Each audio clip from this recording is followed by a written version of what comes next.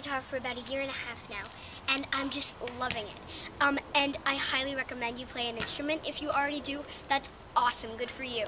And if you don't and you really want to, here are a few things you could do without having to ask your mom or dad to buy you an instrument. You could go to your local music store and you could rent an instrument. They rent you instruments for not a lot of money, so that's one way. And then another way is sometimes schools offer music lessons. Last year I did recorder, and this year they are offering keyboard lessons. If you do decide to take lessons, the most important thing about playing an instrument is practicing. My parents ask me all the time to practice, and I'm trying to practice without them having to ask. I'm really trying. But I really hope you guys have fun playing your instruments, and don't forget to practice. I'll see you guys next time. Bye. I got some practicing to do.